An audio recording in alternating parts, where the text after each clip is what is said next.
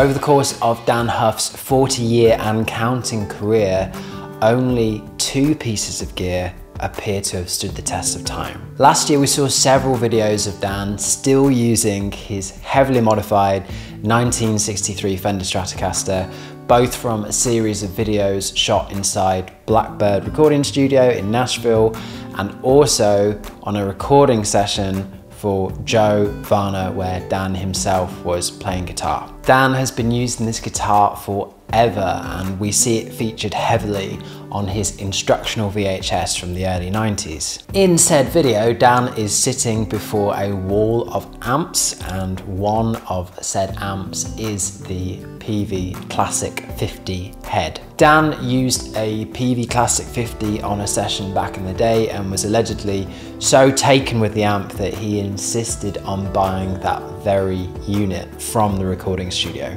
Throughout Dan's subsequent session career, we see plenty of photos of him using this amp in studio environments, and Peavey even used Dan on some of their promo material. None of this is news exactly, it's well documented, Dan's fondness for this amp. However, what caught me off guard is at the end of the video where Dan is recording for Joe Varner, filmed last year, as the camera pans around at the end of the video, what do we see sitting in the corner but that same Peavey Classic 50 head? We know that Dan's rack was decommissioned some time ago and has since been acquired and lovingly resurrected by Andrew Rahajo. However, I thought it was so cool that the Peavey has survived all this time and is still being used in Dan's studio.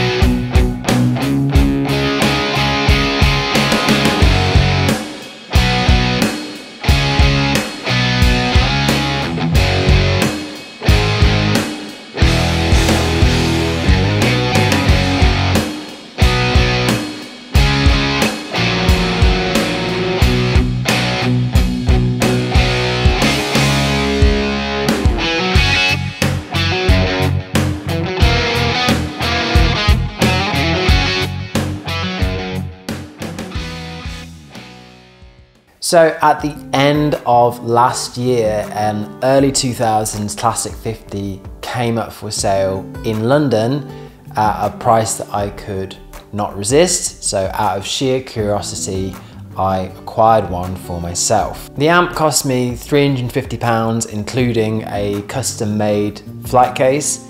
And when I'd got it home and plugged it into my recording setup, I was pretty blown away at how well this amp held its own against other amplifiers which are literally 10 times the price of the Classic 50. The purpose of this video is to show you what this amp can do and to negate any doubt you might have about picking one up should you have the opportunity to. The Peavey Classic 50 head is a 2-channel amplifier. It has a normal and a bright input. It has a master presence and master volume control, a 3-band EQ which is shared by both channels, reverb, an effects loop, and a pre and post gain on the crunch channel.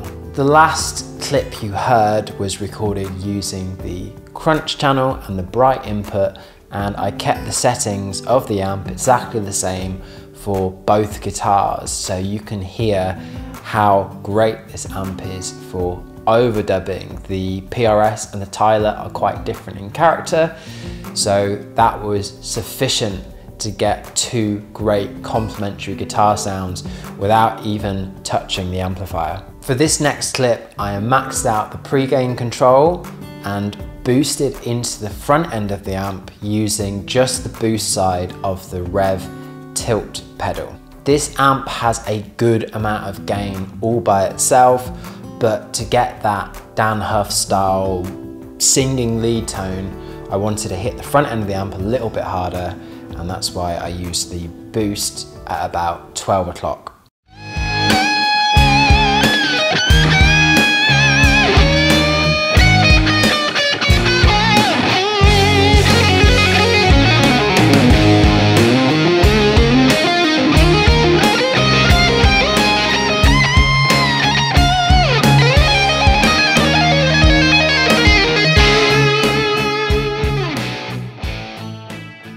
Aside from having a great crunch channel that takes pedals very well, I was pleasantly surprised at how good the cleans of this amp are. For this next clip, I used the clean channel in conjunction with a compressor and a chorus pedal with some wet effects added in post.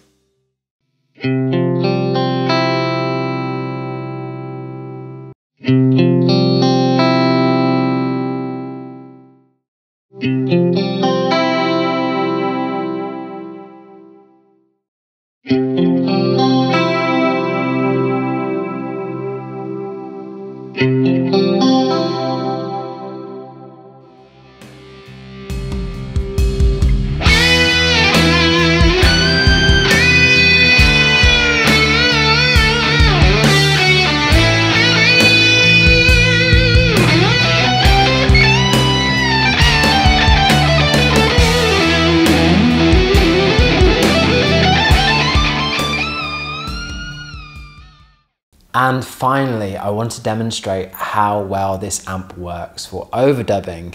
When you hear Dan talk about his Classic 50, it seems like that was probably its main purpose, was as an amp to layer with perhaps his Mesa Boogie or his Kasha Rock Mod, and it fulfills this role exceptionally well. There is something quite unique about the gain structure of the Peavey, which is Marshall-ish, but it is somehow a little bit brighter, a little bit more immediate, and it just sits in a mix so well.